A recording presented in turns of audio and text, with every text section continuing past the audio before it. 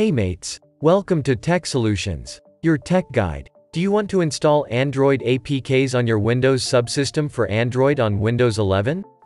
Do you want to side-load Android stuff using ADB, also known as Android Debugging Bridge? You have got the right clue. In this short yet precise tutorial we be guiding you installing Android APKs on your Windows subsystem for Android-based Windows 11 operating system. Let's work. You must have a working Windows subsystem for Android on your Windows 11.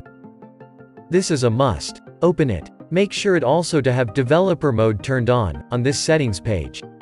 You will need this local host IP address and the port information as well.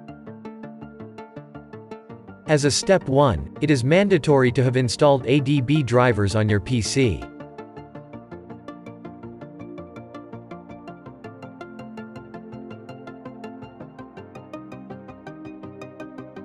You can find its link in the description as well. Make sure to install ADB system-wide. This will become handy for you.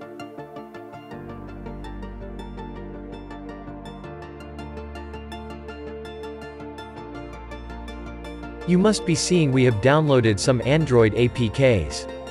We will be installing these using ADB.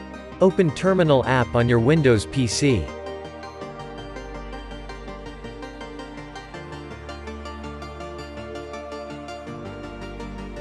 Get into the location of the folder which is containing your downloaded APK files.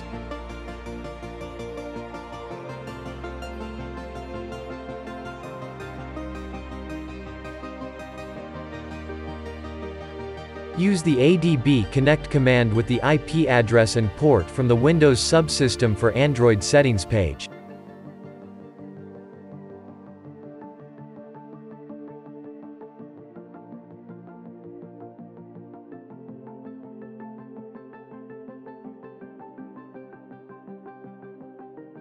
You must be seeing it connected successfully.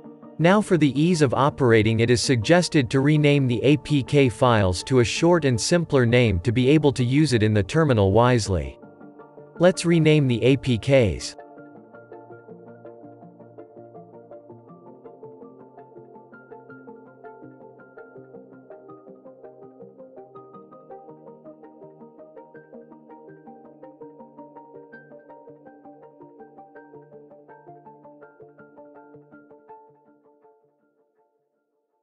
Use ADB install command followed by the correct Android application name. Wait for a while. You must have got the success message. Your intended Android application was installed successfully. You can find it in the Applications menu of your Windows. Let's install some other APKs as well.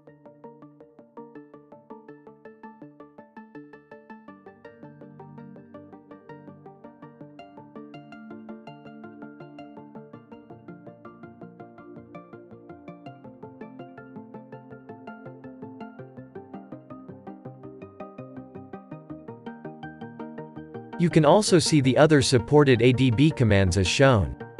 Anything to ask? Comment it. Thanks for watching. Good day.